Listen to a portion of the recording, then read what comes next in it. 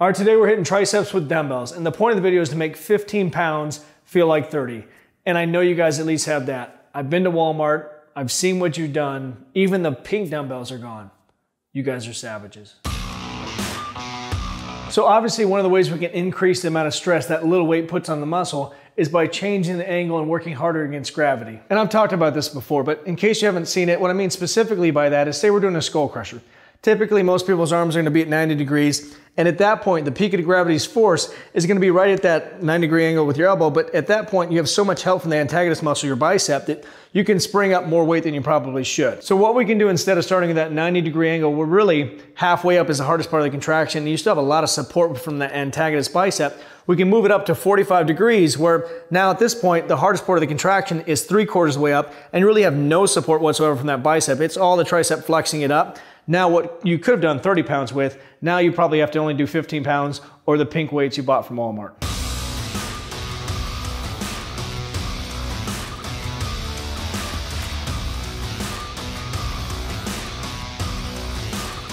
The name of the game here, and really where you're gonna get the most bang for your buck, is taking movements you already do and finding different ways to crank up the intensity. Whether that's through exaggerating the stretch of a movement, or breaking a movement down in two, or taking a different grip you're not used to taking, or just being completely obnoxious and doing all three at the same time.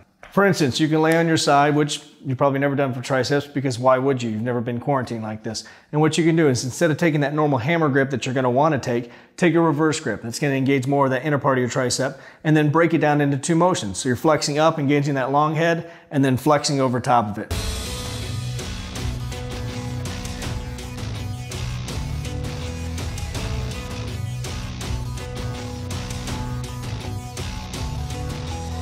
I think everybody would universally agree, if you want to create a better contraction, a better connection to that muscle, no matter how much weight you have access to, the best way to do it, probably the easiest way to do it too, is by slowing down the movement. You can take a movement like a single arm French press, which you probably could have done 50 pounds with before, but slow the negative and positive down to a 5 count, and good luck getting 20 reps, and you'll be more torn up than you've ever been before.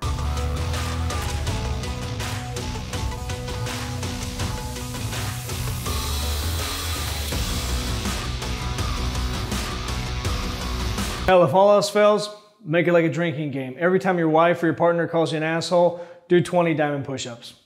That should do it. So as always, like, subscribe with the notification bell, leave a comment the video you want me to do next, get after it, get growing. I'll talk to you soon.